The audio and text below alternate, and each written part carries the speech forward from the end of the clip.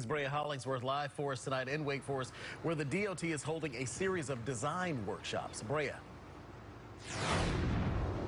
Yeah, guys, that's right. The S-Line would connect areas like Apex, Wake Forest, and Raleigh, and also routes outside of North Carolina. Now, these workshops are a part of a study that the DOT is doing to figure out the best locations for these rail stops, and it comes just in time as gas prices are rising.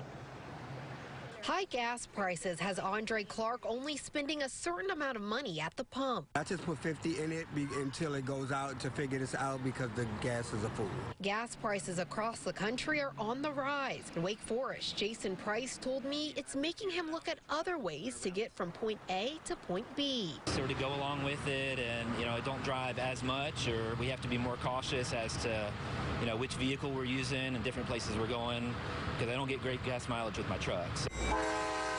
That's why he says he wouldn't mind a high-speed railway in the area. The North Carolina Department of Transportation looking to bring back a new passenger rail service called the S-Line project. The train system would bring high-speed rail to areas like Apex, Wake Forest, and Raleigh, and also provide connections to areas like Richmond, Virginia, and Washington, D.C. I think people now are thinking about, oh, could I get around in a different way? Could I walk? Could I bike? Could I take the bus? Could I take a train?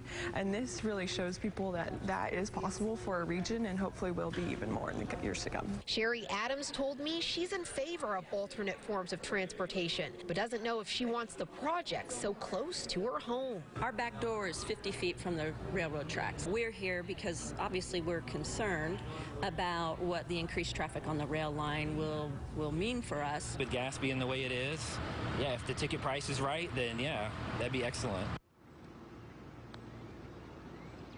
And the NCDOT is going to be holding a number of design workshops and open houses over the next couple of weeks. They actually have one in the next 30 minutes right here at the Wake Forest Town Hall. That takes place from 5:30 to 7 tonight. Of course, we've posted the full schedule of events for you in the CBS 17 News app.